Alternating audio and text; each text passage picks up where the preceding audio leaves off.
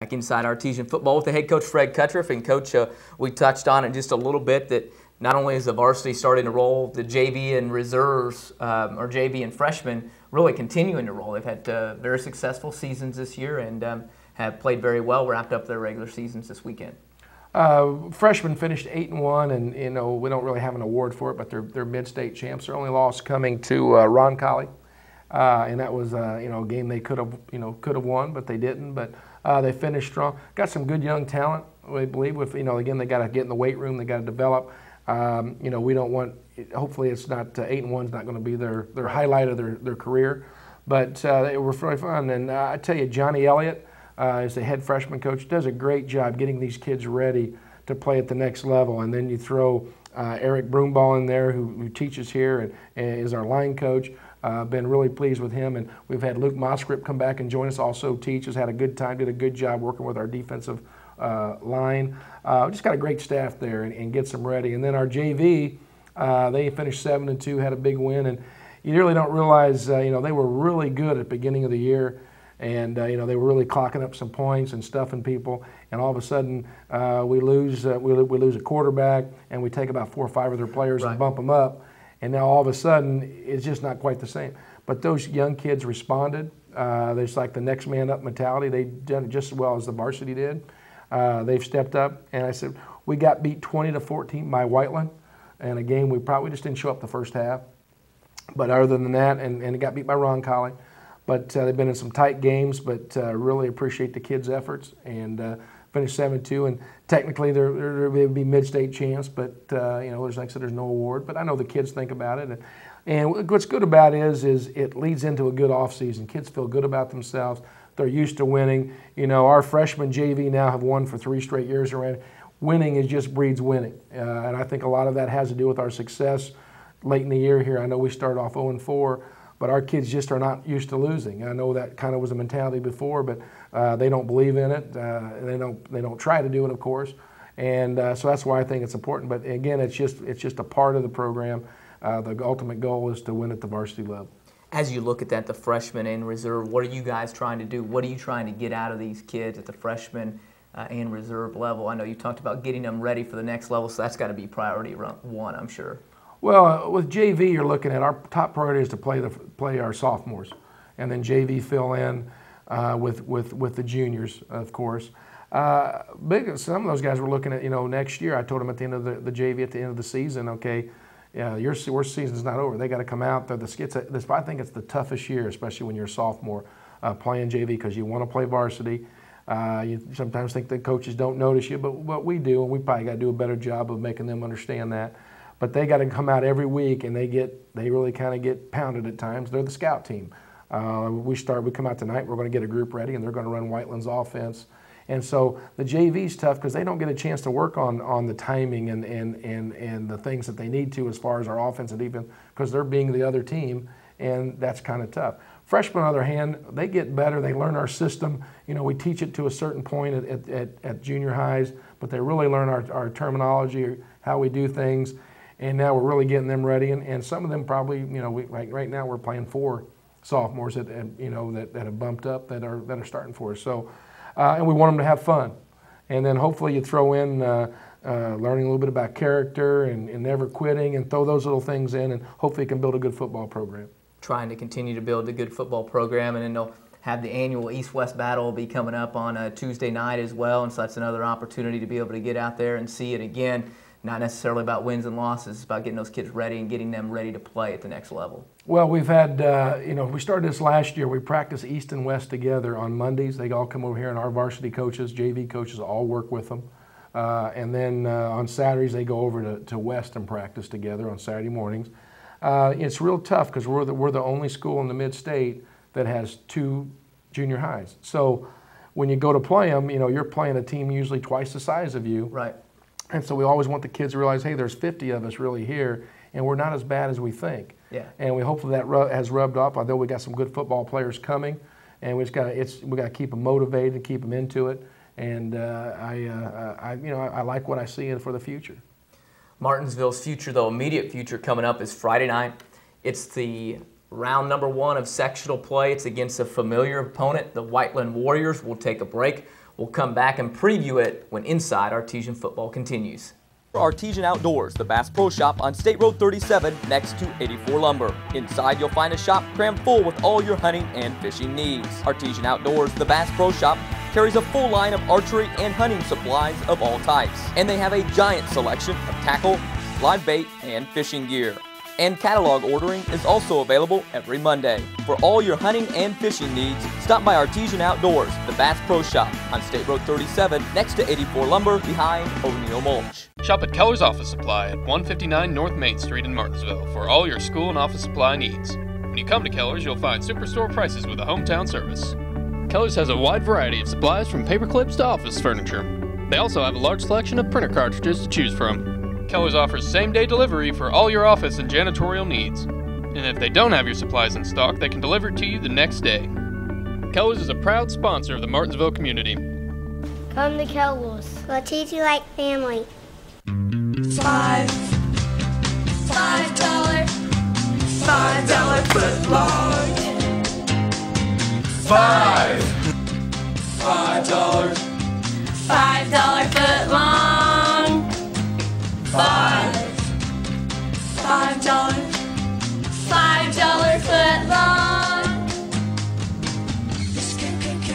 Come into Martinsville Subway and enjoy a $5 footlong today. Back inside Artesian Football, Martinsville ready for sectional play coming up on Friday night. It's fall break week for the Artesians. It always is, that first round of sectional play. Martinsville will go to school 2 times this week on a Monday and Tuesday. Teachers go Wednesday. Everybody's off Thursday and Friday, so that takes a little bit of a different approach. How do you guys attack the week in terms of practice? Well, we haven't done it very well the last few years, but it is a little bit different. But Whiteland's going to be on fall break, so we can't use that as an excuse. We'll practice at the same time. We'll come in at 3 o'clock, 2:30, do our practice on Wednesday, Thursday, and then we'll on Friday morning we'll get everybody up, come in and watch a little bit of tape, and then we'll have a team dinner, probably spaghetti around 2:30, and get ready to play a football game. So we can't worry about what we've done in the past. We got to come out. Whiteland's a good football team. I know we got them last time, but everybody reminds me that 2 years ago we got them, and then they come back and they spanked us pretty good. And I know our kids think about that a lot. I know our coaches do. So we're going to go out and I don't think our team's going to play tensed up. We're going to go out, and this team likes to go out and have fun. And so we'll let things happen, and whatever it is, we'll leave it all on the field. Leave it on the field. It's something that trying to get that first sectional win in quite some time for Martinsville. You haven't had a home game here since 2003, so it's going to be finally nice to be able to not have to get on the bus and drive anywhere to battle Whiteland. But like you said, it's the second time around to play the Warriors. What are some of the problems that presents in terms of being able to see a team now twice in the year? Well, I know they're looking at, we're not going to change a whole lot what we did. I mean, it is, and I know they're not either. But they run a very, it's us, it's like a triple option. It's called their fly offense. We've talked about it before. They got their fly, their motion, which you're going to give it to them. They can give it to the fullback on a trap or a basically dive, depending on what they call, or the quarterback keeps it. You throw the passing game in there a little bit. I thought we did a good job against that. They tried to pass, and we really were on it. But Coach Fisher does a great job. I'm sure we have a few more different wrinkles. But we're going to run our defense, and I imagine I know they've already made some changes from like when they first played us. Some of their defensive linemen aren't the same. They got the big kid that's going to, I believe, Mississippi State. He's now playing a lot of defense. So I imagine they're going to try to get a little bit movement, want to dominate that line of scrimmage. We know what we're going to see. And the offensive side is, we're going to do the same thing we've been doing. I thought we've been very balanced. We're now a running football team, even though Hayden's throwing it great. We still, I forget what we threw for, just under 200 yards. Yep, $170. And then we ran for over 300. Yep. So we're going to want to establish the run, and then if we can't, then we'll go there. But so that'll be what we're looking to do. Let's talk a little bit about them. You mentioned it offensively. We saw them a couple of weeks ago over there at Whiteland, but offensively they run what you said, that fly offense. Some things maybe you've noticed in the past couple of weeks, though, maybe that they've changed, or what can we expect out of them on Friday night offensively? Well, I think they're doing their line's getting better. They do a good job, and when you do the same thing over and over, the kids, you become a habit, and they've got some good running backs. Their quarterback's very effective. We kind of contained him a little bit last time, but he's dangerous. Harris, number 37, is their tailback, fullback type. I guess be their tailback. He's probably might be the best back we'll see. I mean, he's good, and he's only a junior. And then they put look like a sophomore in there running more of their jet motion, number 3 instead of number 5. But and they got some good kids in there, and their line gets out and gets on people. So I think they're playing a lot more physical than they did back 2 or 3 weeks ago, so it's going to be a concern of ours. You mentioned on the defensive side, they've changed some of their defensive linemen around. They bring the big fella. He's going to be hard to miss on the defensive front, but what can we expect out of them defensively on Friday night? Well, we've seen anywhere from a 3-4 look, which 3 down linemen, to putting 4. When we passed it quite a bit, they've gone to the 3. You know, it's no secret. They know we're going to try to run the football, so I look to see a lot of 4. And then if they can get us in a bad down and distance situation, you'll see that 3-man front and dropping those guys off. And we've seen cover 3 out of them. We've seen cover 4. So we've just got to, we've seen some different techniques up front too, where we number where guys line up, like a 1 and a 3 or a 2 and a 2, which would be head up over our guards. So we'll work those different combinations a little bit, because when we pull, it does affect who we trap, what they're lined up. But we're going to practice what we've seen on them and what they've done to us earlier, and that's what we're going to go with. What do you guys have to do offensively, defensively, keys to the game to come out with the big sectional win, and that's what it's all about. Get the win, move on, and get into round number 2. We've got to slow them down.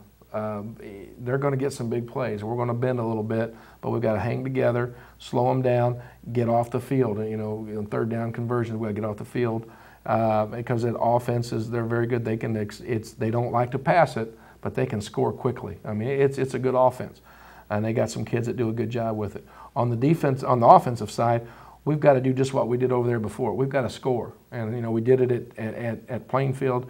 We've got to move the chains. That's what we talk about. We're not looking for that big play. We want to move the chains and come up with our next play and get ready to execute.